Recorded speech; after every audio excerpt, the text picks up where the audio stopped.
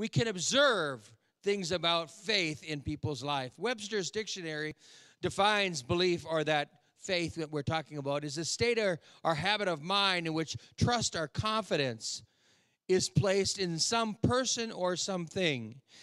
It defines faith as this: the allegiance to duty or a person. It defines faith as loyalty, or the belief and trust in and loyalty to God.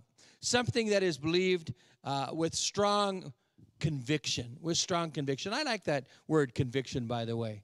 You know, conviction is, I guess it can be a positive and a negative word. It can be a positive word in that you have strong conviction, like this one, this part of it says, but it also can be a word that helps us to understand I'm convicted of something. You know, in other words, maybe something's in your life that is not right, and so you're convicted of it.